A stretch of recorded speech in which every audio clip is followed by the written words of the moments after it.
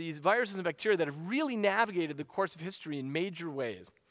And what I'm going to suggest is that the internet is really our key to survival here. And this is for 3 reasons. First, what the internet gives us is the ability to work remotely. And when you can work from home telepresently, what this allows you to do is inhibit viral transmission by reducing face-to-face contact, the human-to-human contact.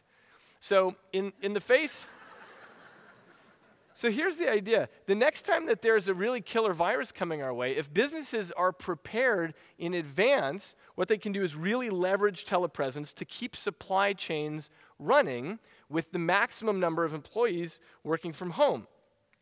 Now, this isn't going to keep everybody off the street, but it's going to vastly reduce the density. And it turns out that when it comes to epidemics, that's all you need to do. You just need to get things below a tipping point. So the reason viruses have this sort of tipping point is because viruses have a limited lifetime and a certain probability of infecting somebody. And so if you have very low host density, then the virus dies before it can get to a new host.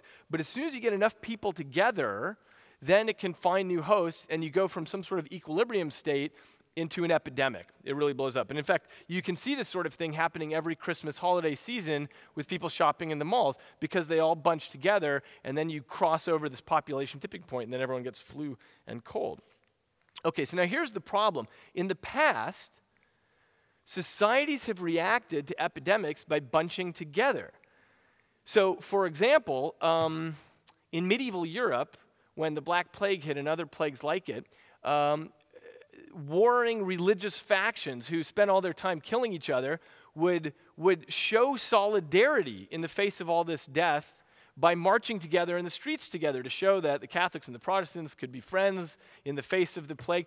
Well, that was a real misstep in terms of density. And it turns out that the Native Americans, in a show of goodwill, they would gather in the tents of people who were infected with smallpox. Everyone would gather together, and again, unfortunately, that was a gesture that was sort of ill-fated.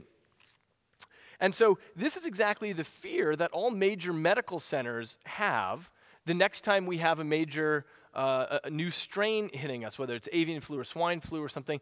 The big fear that medical centers have is that everybody with a cough is going to come flocking into the med center to get checked out.